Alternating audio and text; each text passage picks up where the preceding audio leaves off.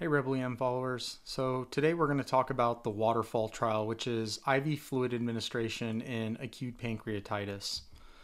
So the paper we're going to be talking about is this one right here that was published in the New England Journal of Medicine. I've attached the PubMed PMID number if you wanted to look this up on PubMed, but essentially it was published in New England Journal of Medicine, aggressive or moderate fluid resuscitation in acute pancreatitis.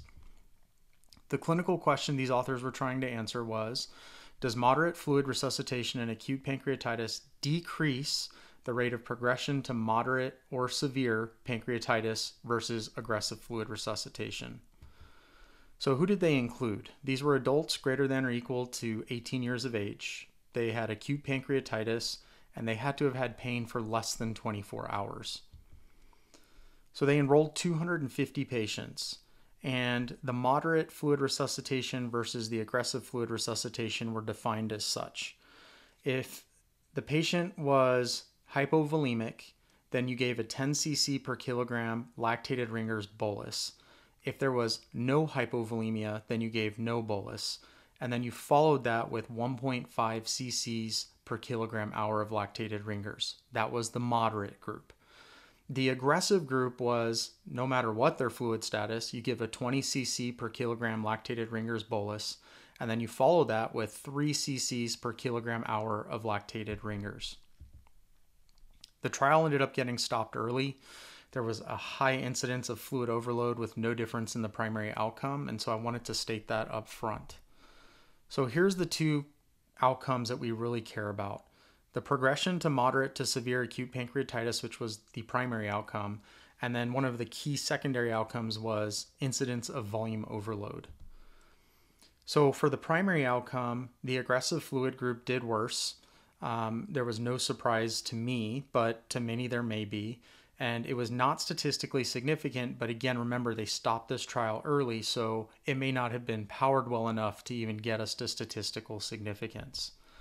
As far as the key secondary outcome, the aggressive fluid group, again, did worse, but this time it was statistically significant. There were way more patients that were fluid overloaded with aggressive fluid therapy. Key secondary outcomes, organ failure, complications of the pancreatitis or from the fluids themselves, respiratory failure. Again, the aggressive fluid group did worse. These findings were not statistically significant, but I think many of us would agree these are clinically significant. So how much fluids are we actually talking about? So in the aggressive group, we're talking 7.8 liters. For the moderate group, we're talking 5.5 liters. So we're talking about almost 2.5 liters difference between the two groups. Now, they achieved this 4.8% non-statistically significant difference in the primary outcome. The trial was actually set to find a 10% difference.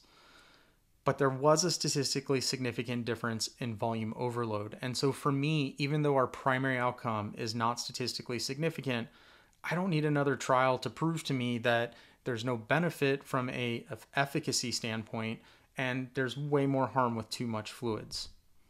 So the clinical bottom line of the WATERFALL trial is aggressive fluid administration trended towards more fluid overload and respiratory failure in adult patients with acute pancreatitis. The treatment going forward for acute pancreatitis should be smaller fluid boluses, 10 cc's per kilogram in patients with hypovolemia, no fluid boluses if they have normovolemia, followed by maintenance fluids at 1.5 cc's per kilogram hour. Let me know your thoughts, comments, and questions. As always, thank you for following along, and until next time.